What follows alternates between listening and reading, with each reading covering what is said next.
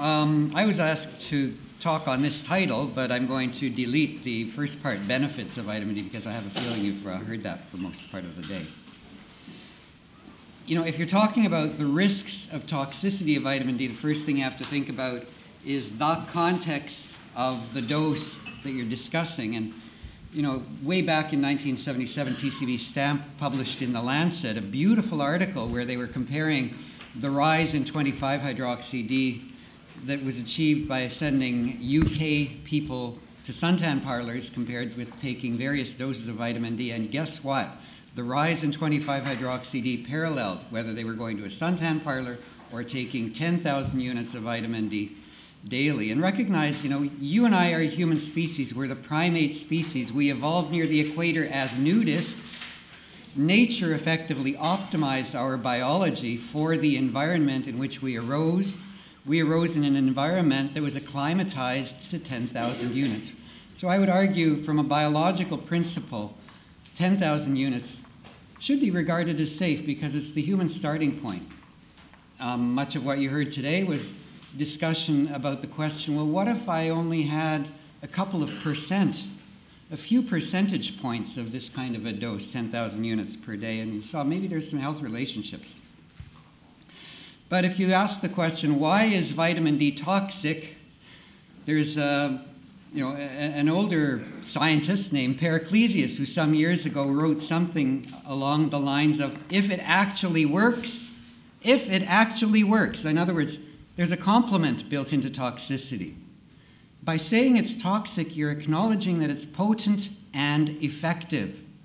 But at the same time, what you're acknowledging is if you take too much, there will be a risk or a consequence of that.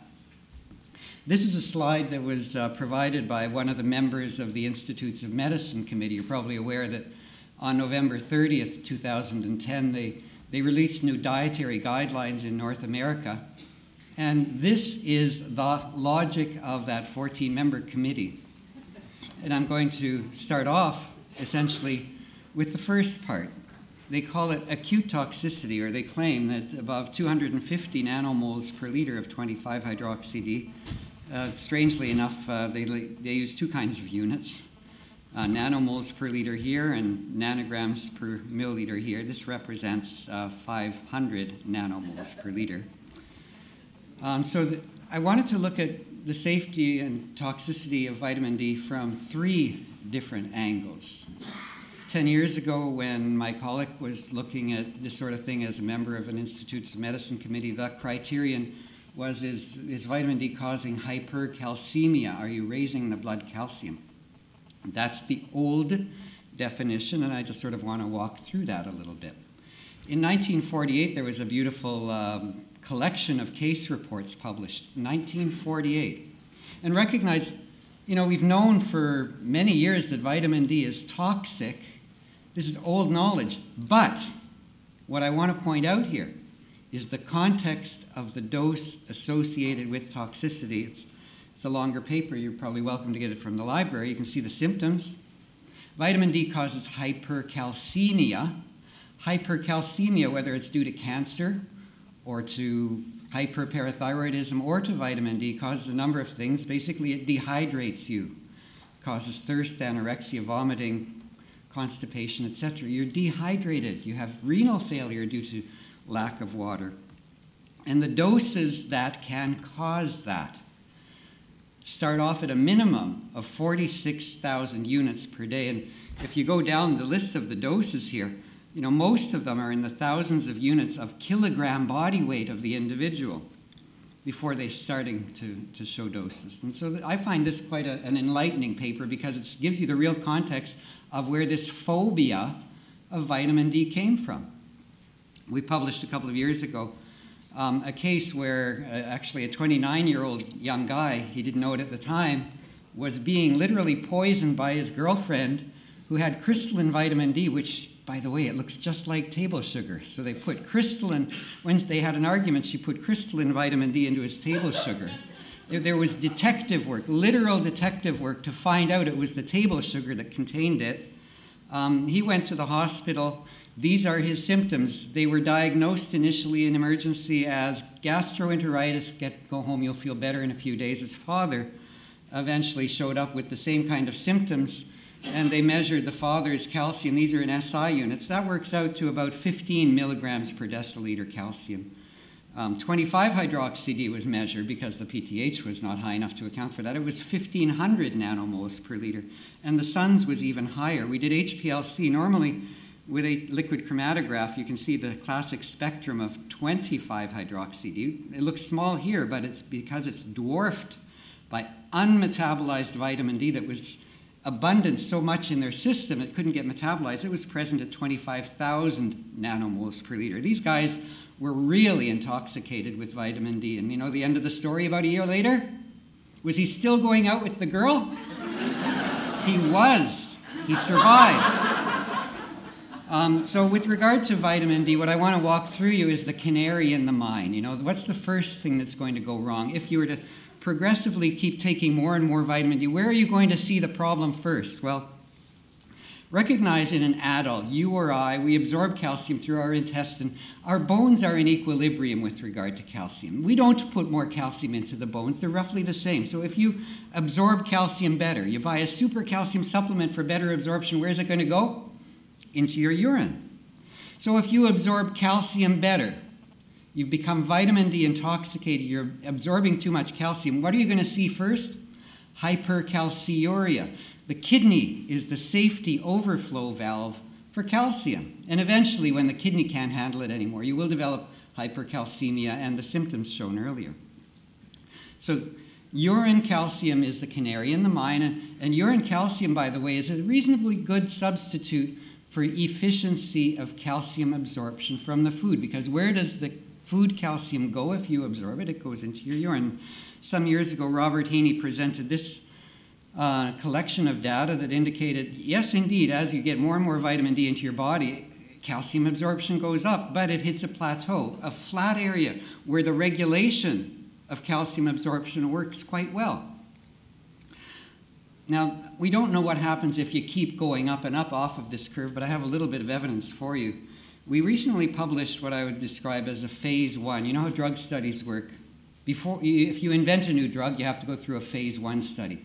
Keep giving higher doses, your drug's safe. Phase 2, you know, can you see any other efficacy? What's this new drug do? So treating plain old cholecalciferol as if it were a drug, we did a phase 1 dose escalation study. This was recently published last May in Neurology. Now, throughout this study, 1,200 milligrams of elemental calcium was provided consistently. So we started off with 25-hydroxy-D, which, by the way, these were multiple sclerosis patients. They started off with 25-hydroxy-D that were averaging about 75 nanomoles per liter already. And you can see these are box plot data, 75th percentile, 25th percentile. A couple of weeks on calcium, no change. So this is 4,000 units per day for a month.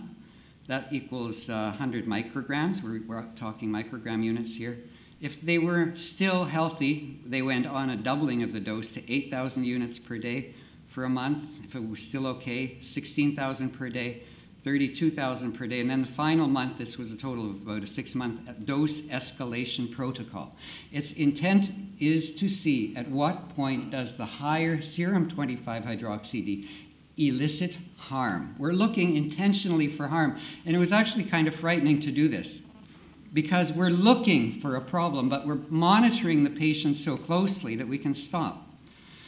The line that you see here is the highest level that you would see in healthy people if you just did a survey of people working outdoors, farmers, your ancestors who did not take vitamin D supplements.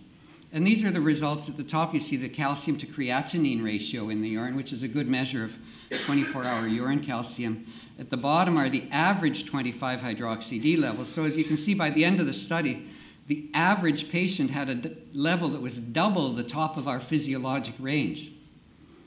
Urine calcium would be classified in mole per mole hypercalciuria at a ratio of about 1. You can see how the urine calcium changed over the course of the months of giving this treatment. And serum calcium, again, couldn't see anything. On averages, overall, you can't see anything. But I just want to show you this figure. It is the same data as the urine, but what we've done is broken every patient into a point. We're looking at the urine calciums over here, and I did this talk in the United States, so I changed the units, but this is 1 millimole per millimole, or 38 milligrams per milligram. And it's following Robert Heaney's style of graph. Remember, 25-hydroxy-D rises initially. As you increase the vitamin D content, you increase absorption. Here, the surrogate is urinary calcium. From about 80 nanomoles per liter on up to about 225 nanomoles per liter, there was a statistical flat period, which says you've got enough vitamin D to regulate calcium absorption quite well. And then finally, just the slightest hint of hypercalciuria starts at about 225 to 250 nanomoles per liter. This is the canary in the mine. These patients were still safe, but there's a start where the vitamin D is driving calcium absorption. So that related to the acute toxicity of the story that the Institutes of Medicine was concerned about. In other words, you can easily go past 10,000 units of vitamin D and on a reasonably long-term basis and not observe the classic hypercalcemia. The next question, I heard a lot of talk actually from Carol and some of you that you should have levels higher than 100 nanomoles per liter. They seem to be healthy. Well, if you read this 1,000-page book that the Institutes of Medicine in the United States put out, they say you should not have more than 125 nanomoles per liter, because at that point you see what they call emerging evidence of adversity, emerging evidence of harm, and there is some.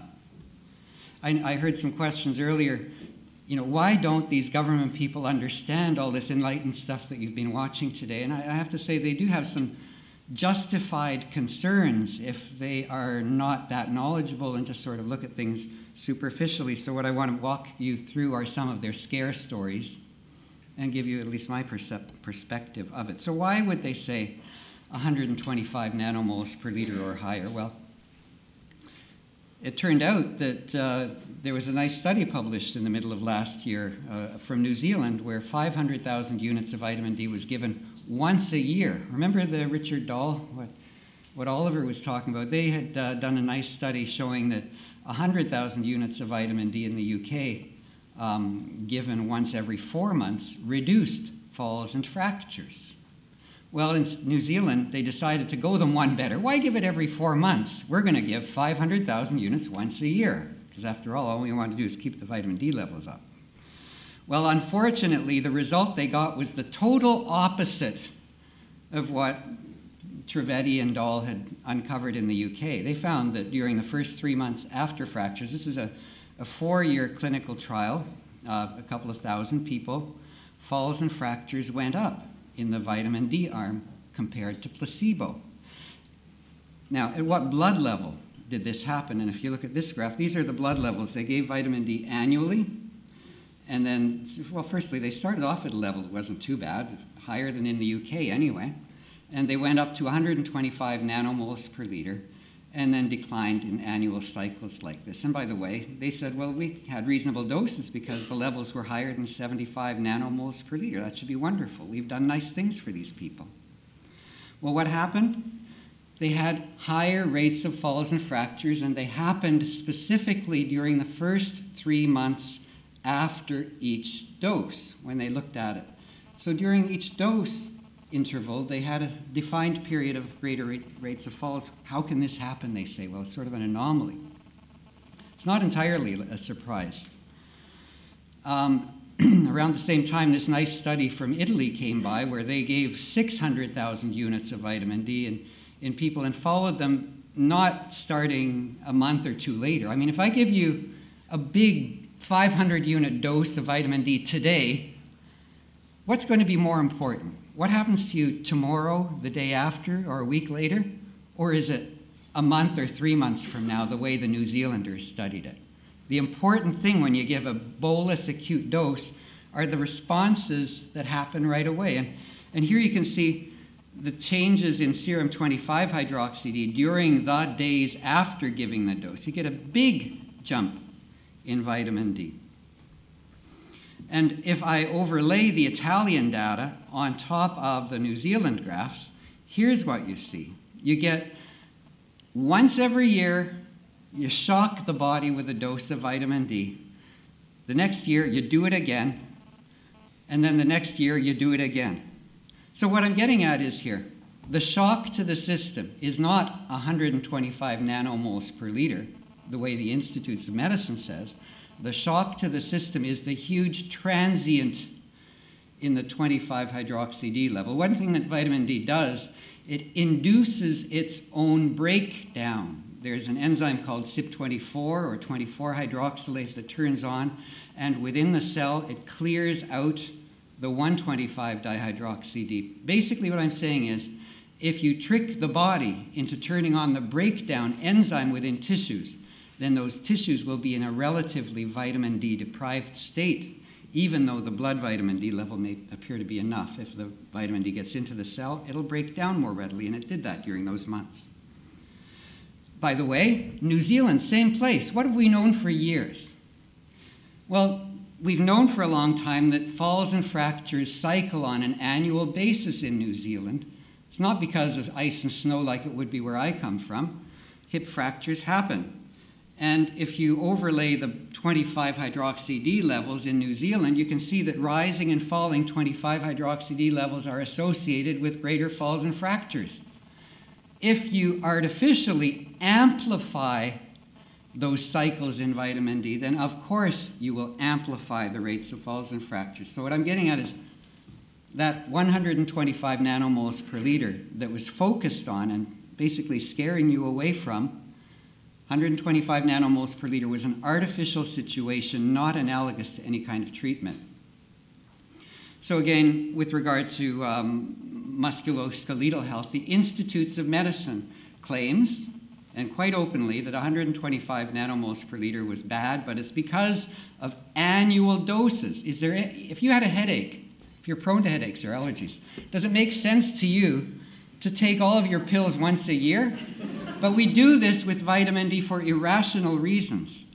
The basic pharmacology, if you discovered a new drug for any disease, the first thing somebody's going to ask is, how often do I have to take these pills? What's the dose going to be? How often do I have to take it? And the rule of thumb, if you open the pharmacology books as a medical undergraduate, one of the first chapters is the default dosing interval is the half-life of the drug. What's the half-life for vitamin D in your body? If you joined the Navy, and they've published this, and you join the UK British Navy, they go into submarine mission for 60 days, your 25-hydroxy-D falls by about a half. Same in the American Navy, same for immigrants, same for vitamin D toxicity. The half-life for 25-hydroxy-D is about 60 days. So if you ask yourself, well, what should my dosing interval be? Well, the dosing interval is approximately the half-life. This is from one of the introductory chapters. It takes also, by the way, 4 half-lives before your drug is at its plateau level. So if I started on 1,000 units today, when do I have to look at my plateau level? 6 to 8 months from now. This also gives a bit of guidance, you know. If you give a drug once a year, what are you doing? Well, you're giving it at an interval of about 4 half-lives, 4 to 6 half-lives. You're giving a drug in what drug studies is called a washout period. In other words, in New Zealand, they gave the drug at the washout interval. If you were designing a professional clinical trial using such a protocol, no pharmacokineticist would endorse the New Zealand type of protocol, yet they did it for some reason. I've heard a little bit of talk about loading doses and how do you get the patient up to the loading dose quickly. And basically, a loading dose is a dose that fills the body's compartment. Think about your body as a bucket, and you're putting drug or vitamin D into it. And what you'd like to do is get the level up to where you want it pretty quickly. How do you know what that loading level is? Well, in theory, it should be the volume of distribution in the body.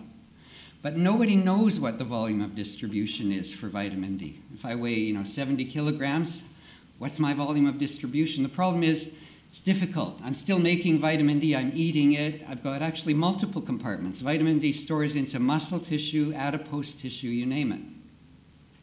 There's a different way of calculating the loading dose. This is analogous again. And here's it. If you think that your patient requires 1,000 units of vitamin D on a long-term basis, then the loading dose would be approximately 60 to 90,000 units of vitamin D. In other words, the loading dose is the cumulative steady state dose given during one half-life. In other words, a half-life is 60 days. The loading dose is 60 times your maintenance dose. Continuing on with regard to the safety of vitamin D, the other thing, and I noticed one or two speakers alluding to it earlier, were the thing that seems to scare policymakers, is U-shaped risk curves, as they're called. And I just want to describe what they are. The first time I really clearly became aware of it was in 2004 by Tuohima et al., who published a case control study from Finland and Norway and Sweden, combining patients with prostate cancer and baseline 25-hydroxydase versus those without. And they showed changes in risk for prostate cancer, basically showing in those countries, as you have very low vitamin D levels, prostate cancer risk goes up. But likewise, as you have higher blood vitamin D levels, prostate cancer risk goes up. As you can see, that's clearly a U.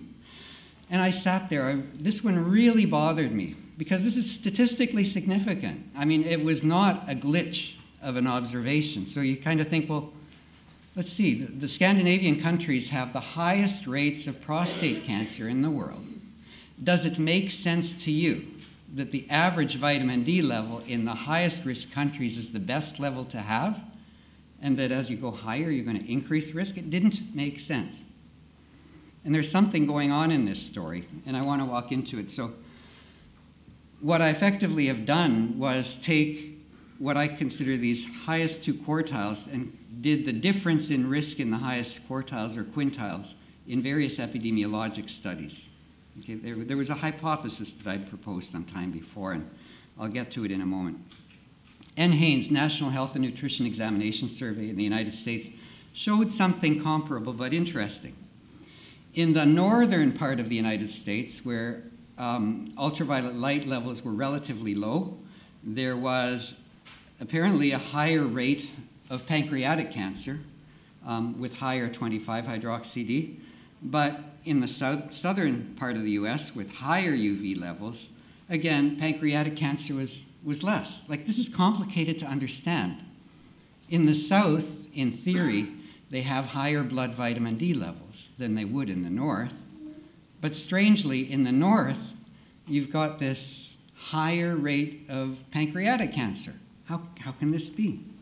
And it's those U-shaped risks that scare the Institutes of Medicine. What I've drawn across the top here are two papers, one of them, two figures from the Institutes of Medicine guidelines. And like I said, they're phobic of what's called U-shaped risk curves. And these are all the same data.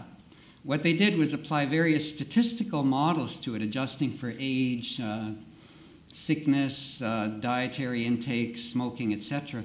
And they see in some situations little hooks. They call them U-shaped risk curves. Visser is another one. They've taken various data, manipulated it, and on occasion they see U-shaped risk. A couple of problems with these things. Firstly, the higher you go in the 25-hydroxy-D levels, the less people there are. With less numbers, you have greater uncertainty. When you do statistics, if you have weak numbers, you have more noise, and you will get things going in the direction you don't want them to go on occasion. The Melamed paper is here. The one paper that was kind of interesting is Michelson over here, where, although you can't see it, there was a 95% certainty limit around this, and it just bleeped up above 1, and they say, well, this is very important. We shouldn't go very high in our vitamin D levels. I want to walk you through at least my hypothesis as to why U-shaped risks may happen. I want to point out, Melamed, this one where it was statistically significant, was from Scandinavian countries. The hypothesis basically says U-shaped risk curves happen, firstly, if you have annual cycles of vitamin D, like if you annually fluctuate, rising up and down. It says that it'll happen in regions where you have large seasonal fluctuations in ultraviolet light B. And the mechanism, like I indicated, involves the CYP24 enzyme. Vitamin D is a system that has to regulate itself. It's not like a cholesterol-derived hormone. Estrogen, testosterone, etc., no matter how much your cholesterol is, you're going to work them fine. But vitamin D has a substrate that's extremely low in concentration, and it's tricky to understand because it functions with what in some chemists would call first-order reaction kinetics. Your body has to adapt to how much vitamin D you have. So I published this in 2004, this fluctuation hypothesis. And I published it again when I wrote my pharmacology chapter in Feldman's Principles of the Vitamin D book. I published it again in Donald Trump's book, and I published it again in Anti-Cancer Research 2009, if you want to see a full explanation there. And I published it again in an as-yet outcoming book, the next edition of Feldman. In other words, this is not something that is new to me. This is something that I've been proposing for 7 years, and I have to say that. Why? Because when you develop a hypothesis, it has to explain a system and then predict future results. And I had indicated in 2004, U-shaped risk curves should happen at high latitudes, not low latitudes. And furthermore, I also stated, if you really wanted to test this, what you do is use large pulse doses of vitamin D, but that should be unethical. Well, the New Zealanders did this unethical thing for me, and I feel at least one part of the hypothesis is proven. Predicted. I didn't know that they would be doing that. So what does latitude do? And here's, if I have a critique of the sun-loving approach to solving the vitamin D problem. It is that where I live and where you live, it does not work for most of the year. And here's what you see at the top. This is beautiful data from an Australian, Kimlin. And what it's showing on the y-axis is the amount of ultraviolet light that you get, during the middle of each day that's capable of generating vitamin D. And here at the equator, you have 2 summers, and you always have high vitamin D levels. At 40 degrees north latitude, which is south of where most of us live, including Mike, he's at 42 degrees north latitude. You have a vitamin D winter. Okay, so what we've got is something first. You and I are designed to live up at the top curve. Our vitamin D status, if it's fluctuating, fluctuates like that. We've got something else going on, and I was trying to, that's why I asked Bill Grant the question. Because in Europe, Scandinavians have higher blood vitamin D levels than Italians and Greeks. How can it be that the vitamin D hypothesis works? How could it work? It works like this. The adversity is not simply your blood vitamin D level. The adversity is how it fluctuates. Unsteady vitamin D levels are as bad as low levels. So again, essentially we're designed to have 25-hydroxy-Ds closer to 150. I have measured lifeguards in Toronto, and even though they have a 2-month summer job, even though they're told and wear sunscreen, even though they're told to stand under an umbrella, they start with 60 in May. By the end of August, with a 2-month summer job, and my daughters were some of the people in this, even though you wear sunscreen, what do? It may block some light, but you're allowed to stay out in the light longer. Have you ever seen a pale lifeguard? It doesn't happen. Even though they put on sunscreen, they get a suntan. Sunscreen allows you to stay out in the sun longer. So if you're living in Finland and you're indoorsy and you have a low vitamin D, that's where your level is going to be, and it'll be relatively stable. But if you're a Finn who has the highest blood vitamin D, the man with the higher rate of prostate cancer, what's he doing? He's outside. The higher your 25-hydroxy-D, even in January, the higher it would have been in summer. The higher it is in summer, the bigger the seasonal amplitude fluctuation is. Where's the proof for this? Well, what I did was take the data that the Institutes of Medicine published on November 30th, 2010. I took the Institutes of Medicine numbers about prostate cancer and pancreatic cancer and put them together and basically did a slope comparison and correlated it with latitude. So in other words, I graphed the difference in risk from the two highest quartiles or quintiles versus the latitude that people came from. For example, the graph I showed you earlier with regard to the two OHIMA data, the delta that you got up there is down here. As you can see, there's a relationship, and especially if you do a weighting for sample size, there's a statistical relationship between U-shaped risk curves and latitude. So here's my problem. If you advise people in the UK to go into the sun during the summertime, what you're effectively doing is committing them for a large dynamic fall in 25-hydroxy. One thing I would have liked to have heard earlier, how much sunshine do you need in order to make vitamin D? If I go out, in February, no matter where I am, during 2 o'clock in the afternoon, am I going to make vitamin D? No. The rule of thumb is the UV index has to be at least 3 or higher, and you can see when the UV index is 3. Your shadow is the same length as you are. If you want to make vitamin D in your skin, look at your shadow. If it's shorter than your height, you can make it.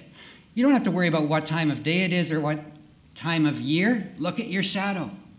And for most of the year, or a good several months of the year, feels like most, your shadow is pretty long. It'll never get shorter than you.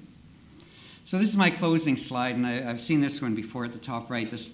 Over here, it summarizes the intake of vitamin D, 400 units, 4,000 units, 40,000 units, etc. I published this in 1999, the last century. The X's are the case reports for vitamin D toxicity. The amount of vitamin D that you get from sunshine is about 10,000 units per day. The new upper level, some people call it the upper limit. You know what the upper level is? It's the dose that anybody in the general public can take without a doctor's supervision and be guaranteed by the governments of Canada and the United States that it'll be safe. It's not the upper limit, it's a safe number. But anyway, the conclusions are basically with regard to safety or toxicity. Normal levels are between 75 and 225 nanomoles per liter without a supplement. And they're safe because we're designed to be this. We're a primate species, and those are the numbers you'd want your normal monkey to have. And furthermore, there's no risk of 4,000 units per day. It's got a wide safety margin, although I'm not advocating more than 4,000. Recognize if I'm asked to talk about vitamin D safety, these are the numbers. Thank you.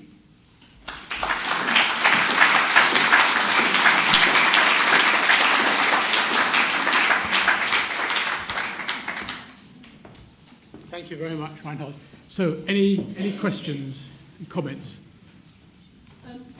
My comment was a friend of mine has actually had her levels tested quite a lot, and she found that every time she went on holiday to somewhere hot and had it taken when she came back, it was always much lower. Oh, I'm surprised. In the week after, say the time after she came back. Is she the same skin color you are? Yes. Does she lie on the beach? Very much doubt it. There was a pediatrician from Nigeria who visited me. She's worried about rickets and the like, and I said, I bet you've got a low vitamin D. From Nigeria, at the equator, it was 17 nanomoles per liter. In other words, it's not just enough to go where it's sunny. You actually have to expose skin. And I would argue that, the original human beings were nudists, near those places. And if you don't open your skin up to, this is a factory. Right now, 95% of it is closed. All right, so if it's lower, firstly, vitamin D tests vary a lot. The variability from one result to the next can easily be 20%. With no true change in the number. So, in other words, a single case report doesn't tell you a lot. Numbers bounce around. And if you don't go into the sun, no matter where you are, you're not going to change anything. Thank you very much for a very interesting presentation. I'm slightly confused about what the best advice would be to give to people here in this northern region in order to avoid the fluctuation. That's one question. And the second question is, Dr. John Cannell recommends that, or suggests that if you have a cold or flu, or that you might take a big dose of vitamin D, and that might help to drive it away. And it seems to me that with the fluctuation information that you have, that might actually be working against you. Could you comment on both those things? Number one, I think it's very difficult. Like, there's no science that offers super solutions. I guess one of them is, if you're going to take vitamin D and you're waffling, 50-50, take it during the 50% of the year that's darker. In other words, if you don't want to take vitamin D for a while, don't take it in the summer, but take it during the winter. The other thing is there's no placebo-controlled clinical trial I've ever seen that goes on again, off again. But if you steadily, all year, take more vitamin D, that sine wave will be diminished.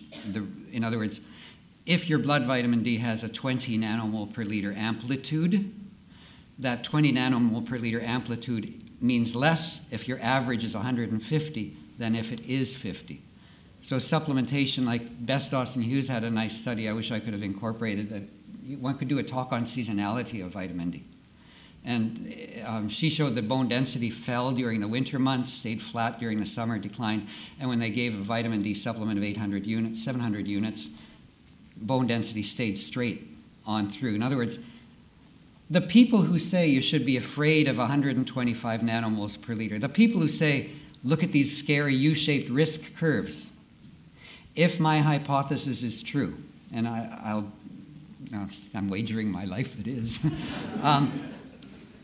if seasonality makes a difference, by telling people not to take vitamin D, you're actually contributing to the very U-shaped risk curves that they want people to avoid. The solution to them is to take a supplement, not to avoid vitamin D. Now, yeah, I'm happy with getting vitamin D in summer through sunshine. I love doing that. There's a beautiful paper from some dermatologists, Friedman, that tested people with UV tanning parlors, and they concluded that even though you can't see what color light it is, if it has UV in it, your endorphins will go up. So that there's a reason for endorphins to change, because it's something healthy. Vitamin D, you're not going to notice it minute to minute, but your body has to signal to you that this is healthy. So yeah, tanning's great, but take a supplement, perhaps more of your supplement during the winter than the summer. Your second question about the acute, John Cannell. Now, in some ways I tend to agree. Nobody's done the trial that he suggests. There's reasonable evidence. There's a beautiful RCT, placebo-controlled trial from Japan with regard to influenza in children, and 1,100 units for improving it. So if you give an acute several thousand unit dose, you're acutely going to build up your vitamin D system more. Okay, so and then you may have payback time later, but the time I care about my influenza is while I've got it. I'm not going to be worried about it 2 weeks from now or months from now. And furthermore, if you maintain a dose, it's okay to do occasional bolus doses. Remember, vitamin D has a 2-month half-life. Okay, so I can give vitamin D at 2-month intervals. If I took 60,000 units today, I would think nothing of it. Okay, I'll take another 60,000 2 months from now. If you take 5,000, or how many did you say? 50,000. It's not, yeah, it's inconsequential.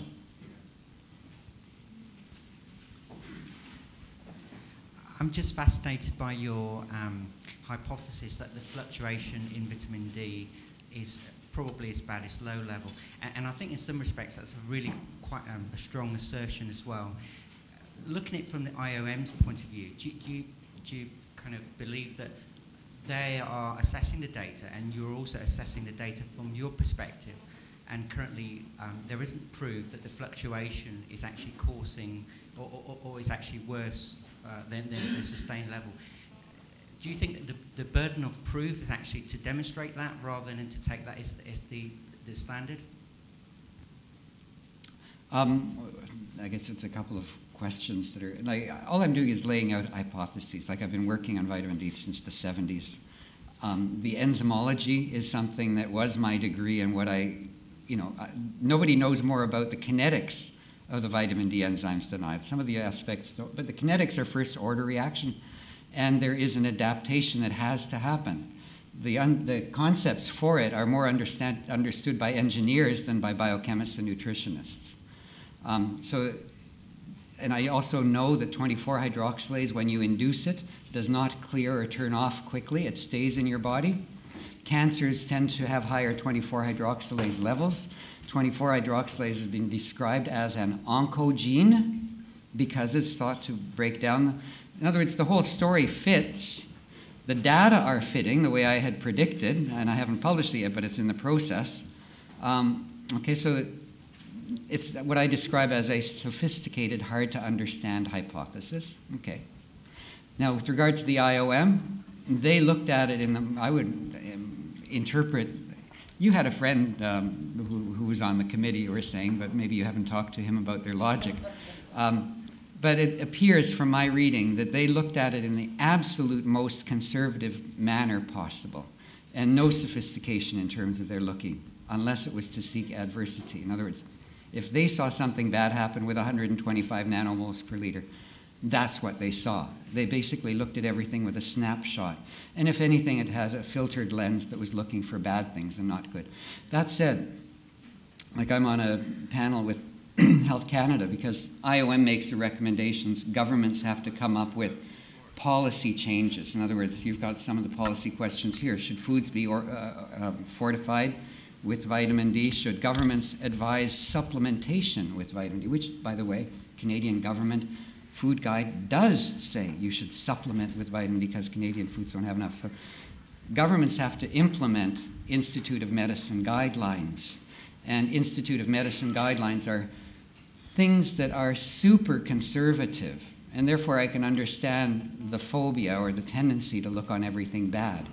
When we went to discussions in Washington, Institute of Medicine people said, well, basically think about guidelines the following. What do you do for yourself? What does a doctor do for his or her patient? Those are different kinds of decisions than what an Institute of Medicine has to do. Because Institute of Medicine has government implications for the whole of society, affects the food industry and what they do in, institutional care. Okay, so what I would have liked to see was the Institution of Medicine, IOM, be more honest in terms of its guidelines, to say this is something that affects health policy on a long-term, wide-scale basis. But then you had this fellow Clifford Rosen writing in New England Journal of Medicine just a couple of weeks ago saying, case report, patient, 51 nanomoles per liter, a woman. Should I be concerned? What should we do? Conclusion, nothing. She's wonderful. And for that, as medical evidence and guide, is wrong. Because I know for certain, and I know people that have tried it, if you wanted to do an osteoporosis clinical trial, and you've got your treatment arm, whether it's a new bisphosphonate or whatever, and you've got a placebo group, you would not have ethical approval to have a placebo group that had a 25-hydroxy less than 75 nanomoles per liter. In other words, in a clinical trial, it's unethical to run the placebo arm with less than 75, and then along comes the government says, well, 51 is perfectly fine. There's an inconsistency, and I think almost a slippery scale that the Institute of Medicine came, because they came in ostensibly saying we're providing guidance for society. They published that guidance on November 30th, and then January come out in New England Journal giving guidance to physicians. Inconsistent and wrong. And that, if I have an anger in me, it's kind of a two-facedness. If they were to say these are guidelines for the general public, not for physicians, that would be acceptable, but doctors are having a hard time. I know ethics review committees to do research are having a hard time, giving decent doses, so it's complicated. Just for you to be aware that the Endocrine Society has put together a practice guidelines committee. I happen to chair it, and in about 2 months, those recommendations are going to be coming out, and it's going to be, in fact, for physicians. So please stay in touch. They may be a little bit different than what the Institute of Medicine is recommending. Mm-hmm. Are you getting pushback about your recommendations differing from the IOM? Not too much could be said, but what I can say is that they will be different, and that you are correct, that there has been some pushback by certain societies, unfortunately, that had agreed to participate and now have no longer decided to do so. Yeah, I am on a group from the American Geriatric Society, which has similar problems. You go to all the trouble reviewing the medicine and the evidence, come up with the advice, you put it out for review, out comes the IOM, which says something different, and then doctors being driven by things that are set for a different purpose than patient care.